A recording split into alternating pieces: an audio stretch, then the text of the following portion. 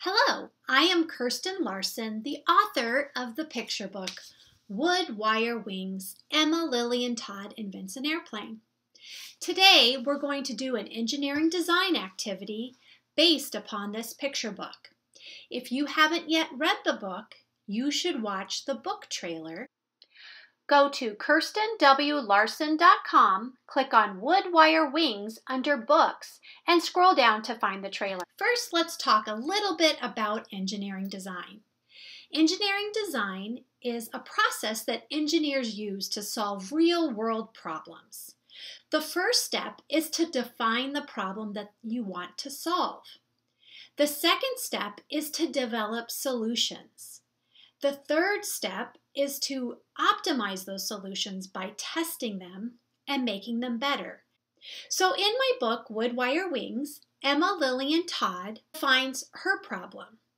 She is working right after the time of the Wright brothers, when airplanes were a completely new form of transportation. So my challenge to you is to look at this slide here and read the text and see if you can figure out the problem that Lilian Todd wanted to address. And then consider, what is her solution going to look like? Go ahead and pause the video and do that. I'll be here when you get back. The next step of the process is to develop solutions. Now, I want you to look at this picture by illustrator Tracy Subisak and see what you notice. Do you see all the different birds and all the different airplane designs? This shows us two different things about the developing solution process. First of all, a lot of times to create your solution, you need to first do some research. And for Lilian Todd, a lot of that research was observing birds and how they fly. So she did a lot of research to develop her solutions. And she had to build a lot of different models. You'll notice each of these airplanes looks a bit different. None of the models is exactly the same. So developing solutions is brainstorming. Now let's look at this picture here. You can see, again, she has several different models and also several different sketches of possible airplane designs. So when we're developing solutions, we may draw pictures, we may build models, and then we have to test them. So this is a picture of Lilian Todd and her test. How do you think her first tests are going? Pretty terrible, but that's okay. This is a part of the engineering process. Nobody gets things right the very first time, not even Lilian Todd when she's trying to invent her airplane in the early 1900s. But each test gives her information that she can use to refine her design. So after she does some small-scale tests with models, she moves on to a full-size test. So what do you think? Do you think things are going well here? Nope, she's having problems with her engine. She used a car engine on her airplane. Well, I'm going to spoil the story for you, even if you haven't read the book yet.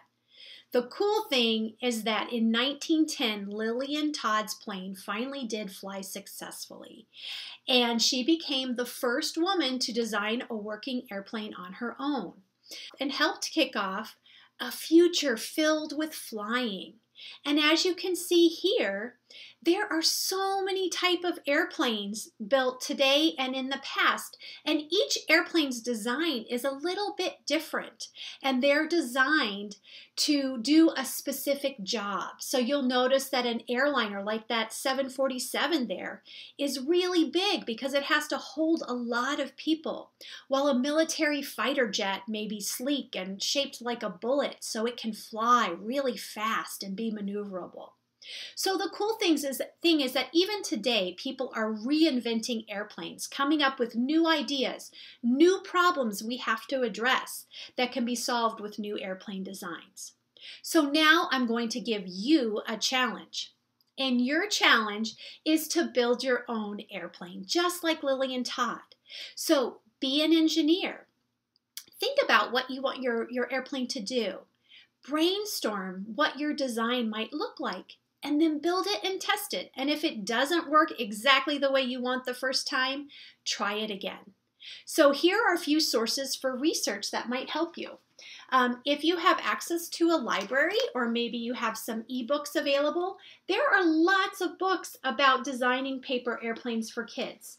If you would rather try out some existing designs, I'll give a link to the Fold and Fly paper airplane site.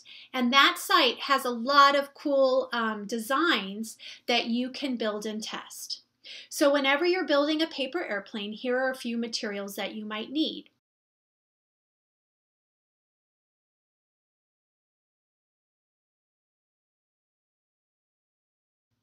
So I hope that you enjoy this engineering design activity. I hope you'll make some notes about your airplanes and what designs fly best and what you have to do to go back and tweak them. I would always love it if you share your results with your parents' permission, of course. Your parents can share your creations on social media and tag me at Kirsten W. Larson. I would love to see what you come up with. Enjoy!